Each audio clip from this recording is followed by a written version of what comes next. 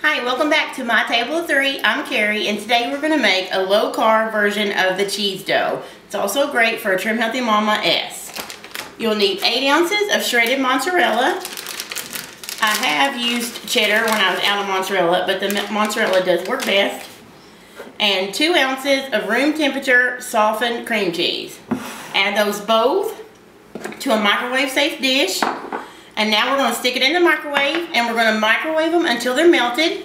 You'll do this in 30-second intervals, stirring between each. I'll be right back.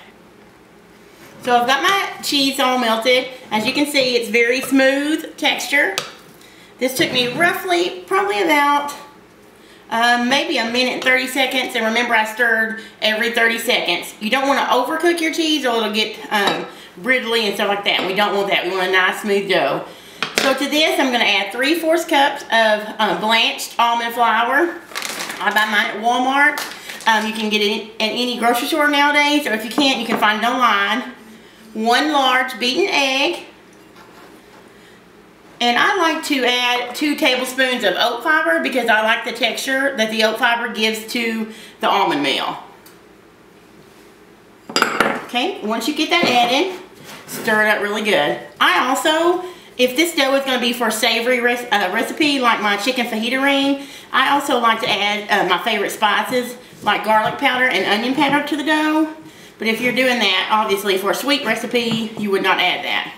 And it's completely optional. The oat fiber is also optional in this recipe. You can totally leave it out and just do the almond meal. But like I said, I just like the texture. And also, don't confuse oat fiber with oat flour. Oat flour has more carbs, and oat fiber is mostly fiber, and so it has no carbs. I like to get in with my hands, so make sure you have clean hands, and you're just going to knead it. It is a little bit warm, so be cautious. The key here is to get all these pieces of almond meal worked into the dough. You don't want a lumpy dough. You want it to be nice and smooth and even throughout. You don't want clumps of almond meal and oat fiber in there. Like I said, it is a little bit warm, so be cautious. And if you want to spray your hands with cooking spray, you can do that also. It helps.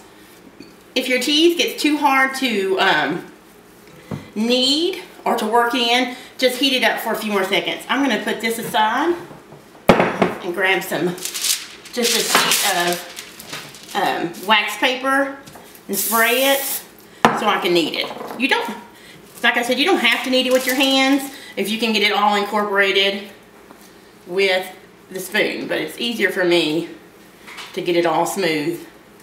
Okay, once you get everything worked in, you have a nice, lovely dough like this. This dough would work wonderful for any kind of savory dish, maybe like a pizza crust. This dough did originate from the guys over at the Fathead website. They use it for a pizza crust, and it's delicious that way. And of course, over on Pinterest, you can find tons of new recipes these days for this dough. In fact, I'll link several of mine down in the description. And there you have it. This wonderful cheese dough. It's low carb, keto friendly, gluten free, and if you leave the oat fiber out, it would be grain free, so that's totally optional, like I said. So there you have it. I hope you enjoyed learning about this cheese dough, and I'll see you next time on My Table of Three.